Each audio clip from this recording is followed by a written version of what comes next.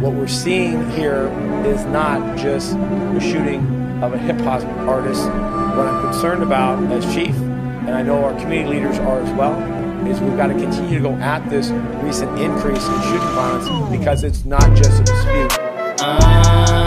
Shoot them shots, another bullet hit his heart.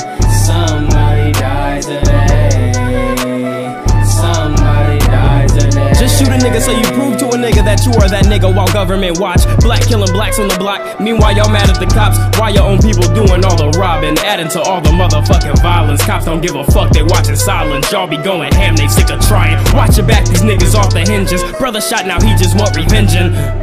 The cycle continue, the truth is like ice on your dental. I'm taking the bear on your mental. These bullets is meant to go in you, they bustin' no matter the venue.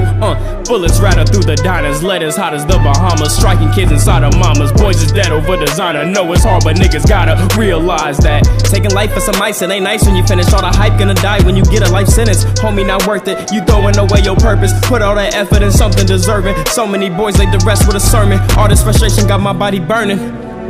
We need to redouble our efforts and keep working towards intervening and finding ways of resolving disputes without people resulting to a bullet with no name on it. Shoot them shots, another bullet hit his heart.